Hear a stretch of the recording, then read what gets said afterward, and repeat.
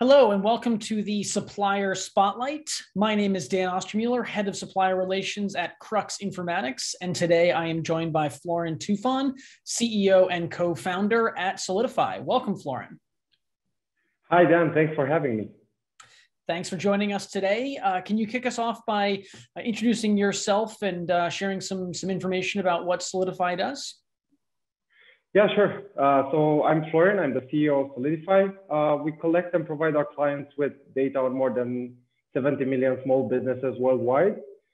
We use a lot of AI and a lot of data science in our product. We analyze hundreds of billions of public web pages. And just to understand what the company communicates about themselves, update it on a weekly basis and create this huge database with accurate and timely insights on firmographic and technographic attributes of small business. Got it. We've been hearing more and more interest in company data broadly defined. Can you give a little bit more information about the 70 million companies that you cover and what type of information you have and what's most exciting about the product as a whole? Sure, absolutely. I think it's no coincidence that you're hearing more and more interest on company data. It is part of a larger trend of using AI and data science in general to automate a lot of the operations, especially in large companies. There's a lot of processes that have been done on a one-by-one principle by a lot of companies, and now they're looking to sort of address the use case on a more broadly spectrum, and dealing with B2B clients is definitely a big area of interest. Traditionally, when we speak about company data, we speak of the type of data that is provided and sold by the government, typically are acquired through business registries or government data resellers, which is what we call a very skinny data record. So it's just a company legal name, maybe some unique identifier, a legal entity location where the company is registered, and then some SIC or NICE codes to indicate what the company does. And typically the information kind of stops there. And that's great for some use cases like procurement or some in risk management. It cannot help you, for example, segment your client base and get insight on your inbound traffic. It's just not enough data. So one thing that we do is our typical company profile has about 50 data points.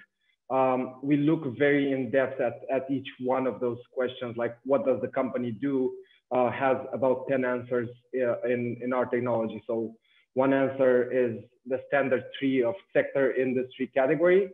But then you have a lot of tags associated with the services or products performed by the company.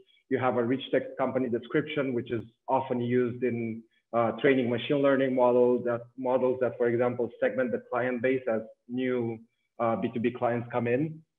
And the same goes for location, alternative names, different aspects of the company, recent events, and so on. We try to replicate what a human researcher would provide as a company brief. Got it. Sure. So obviously, there's a lot of different use cases that you could pursue with that data. What type of companies are you working with, and what type of personas at those companies are you typically working with? Sure. I'll answer the second question first. We typically work with the head of the data science department, so director, VP level typically. Sometimes it happens that we work with heads of very specific departments like marketing or risk, but it's definitely a more tech or data science focused type of persona. We work with companies in financial services, all types of bank, investment, and so on, but also with large consultancy companies, utilities, companies that in general address a very large number of B2B clients, and inevitably you'll find lots of SMBs among them. Got it. Well, obviously, we've enjoyed working with you, hence the not it being a coincidence that we are hearing more about requests for company data. What are you hoping to achieve while working with Crux? Sure. So I think in data usage in general, I think we're at sort of an inflection point that gets reflected from a lot of perspectives. First of all, there's a global crisis in data scientists and AI engineers. Everybody's trying to hire them. Nobody can find enough good ones.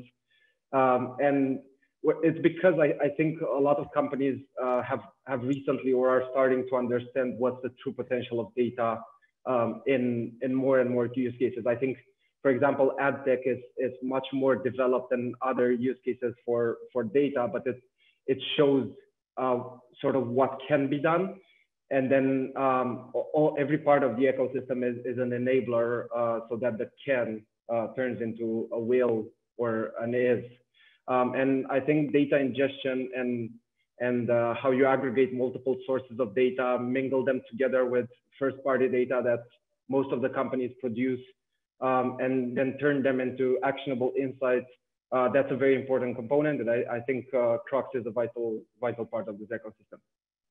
Got it. Great. Yeah, your point about working sometimes with the data science teams and sometimes with individual divisions, companies probably be well served to tie those two functions together themselves. And then we're obviously happy to be working with you and helping anyone you're working with ingest their data. Well, listen, Florin, thanks for taking the time today. For anybody who's interested in learning more about Soleadify's data and how Crux can assist in delivering it, please feel free to get in contact with us.